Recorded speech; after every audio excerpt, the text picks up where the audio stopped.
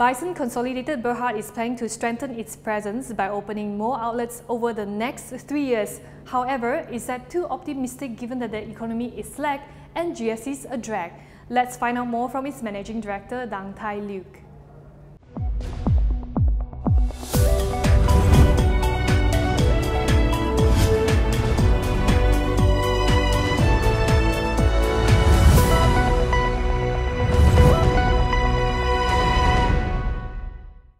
We know that economy is bad and GST is still a drag in the economy after implementation last year.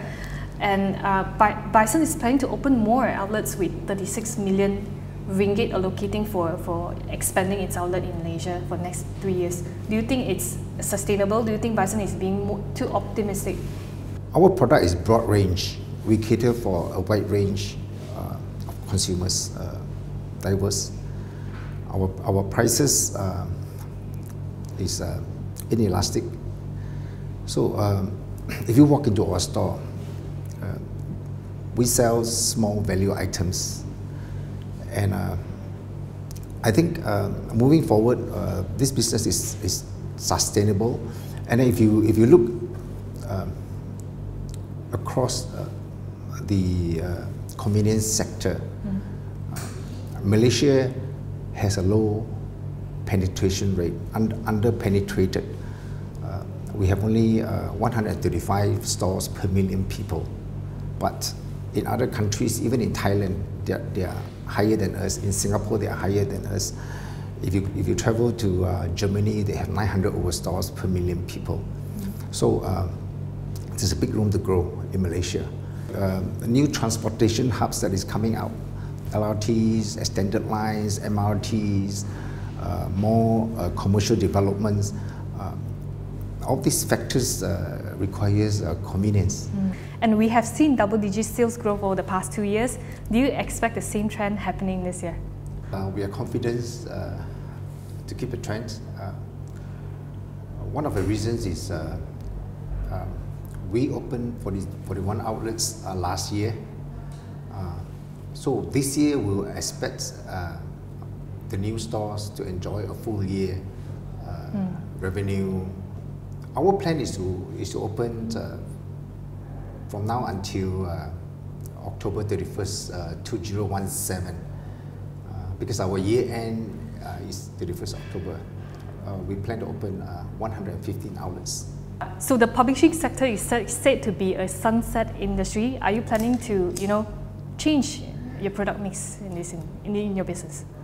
We have actually changed. We are continually changing. As you know, we started off with a purebred newsstand. We will call a newsstand. Along the way, we have already transformed ourselves to a hybrid store. In fact, magazine press is no longer the major category of our business. We started off with 80–90% press products. Now we are even lower than 10%. But you say you started off with 80–90% over press products. But the thing is, your logo, mynews.com, still carry the name News. So are you going to rebrand, or are you going to change the name of mynews.com? Even though the product is declining, we are still the largest press retailer in the country. And the brand works well for us. It's a household brand.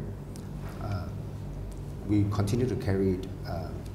So in FY15 last year, food and beverage contributed about 37.2%, tobacco about 35%. Yes.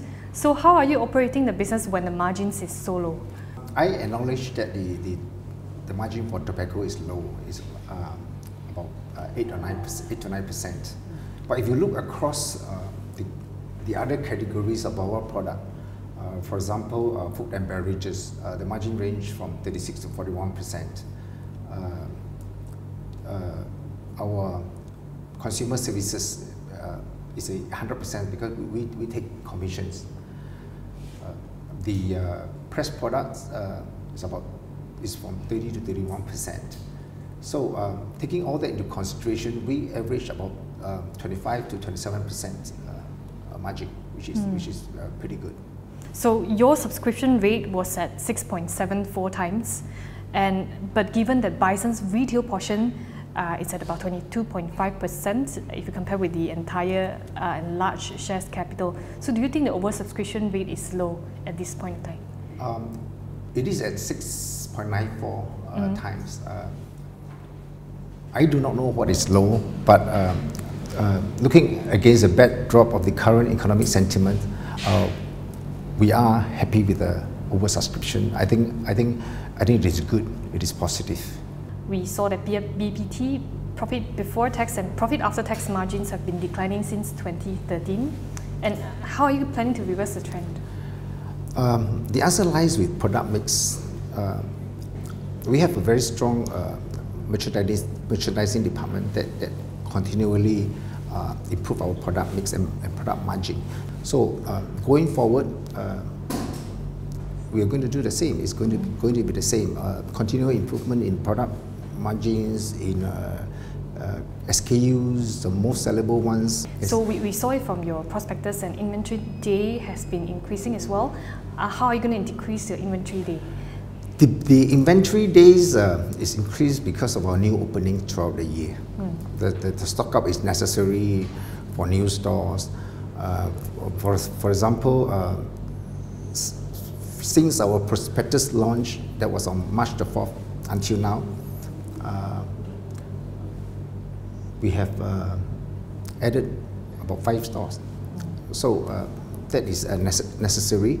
But if you look at our system, the system that I have mentioned previously, we have a comprehensive and integrated system that monitors our inventory, logistic, warehousing, frontline operations. It's all tightly controlled, and we actually run a very lean operation. And are you planning to have a franchise system for the investors? Oh, okay. It's not part of our IPO plan, but we have submitted the application for franchising permit with the government last March. We understand that will improve our exposure, our market share, and even recurring income. But if it takes place, it will be on top of the IPO plan. So a couple of weeks ago, TA Research, they came up with a report. They say that the stock is overpriced. Their fair value was at 92 cents, and your price is 1 ringgit 10 cents. So what's your view on this? If you look at the report of all the 6 analysts that came out in the market, TA is the only one that prices below 110. I think there's a consensus that our price is fair. We are talking about 25 times based on our historical record. That was again 31st October 2015. If you benchmark us against the other operators in this country or in this region, even based on the historical records, we are priced at a discount. Bison is confident of its 1 ringgit 10 cent IPO price, even as some analysts might call it expensive. Now it's time for the market to decide whether they believe Bison's story matches its price.